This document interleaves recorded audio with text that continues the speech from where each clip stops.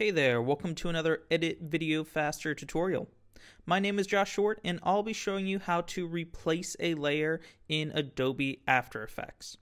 I already have After Effects open and I have a comp with a background and there's a light on top of it just to give it some depth, and a shot of a guy on a headset that just kind of comes across the screen, scaling up just a little bit and rotating on. Let's say I'm told to replace this shot with a different one. So I can take a shot and make a new layer and then go through and find the position amount and set the keyframe and try and make it match and all that. Or there's a shortcut. Let's just delete this layer. So select the layer you want to replace, and then find the layer you want to replace it with in the project panel.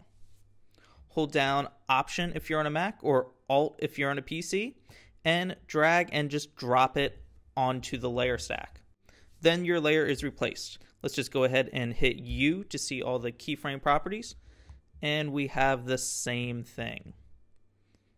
So once again, if I want to change it back, all I have to do is make sure the layer is selected, go and select the original shot, hold down Option or Alt, click and drag and drop, and the shot is replaced.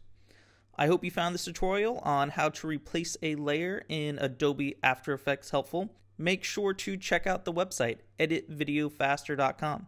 I come out with a new post over there every week. This week's post was on why I have an awful logo, and I really don't care. Go check it out. Remember to subscribe to this channel. I come out with a new tutorial every single week. Question of the week. Do you listen to music when you edit? If you do, what do you like to listen to? Leave your answer in the comments. I'll do the same. Thanks as always for watching. I'll see you over at the site and back here for another tutorial next week.